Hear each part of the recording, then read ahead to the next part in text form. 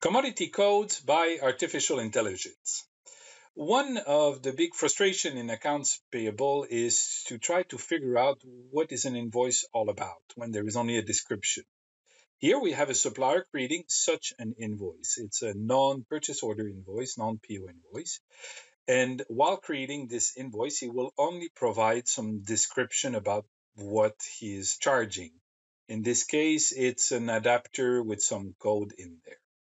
And by submitting this, it's going to be received on the other side, and it will create a little bit of a headache of the person trying to figure out where does that go.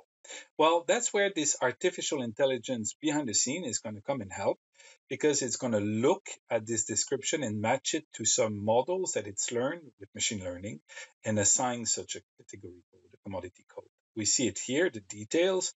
We have commodity code, computer data, input, device, accessories. And this saves a lot of time and hassle trying to figure out what was this all about.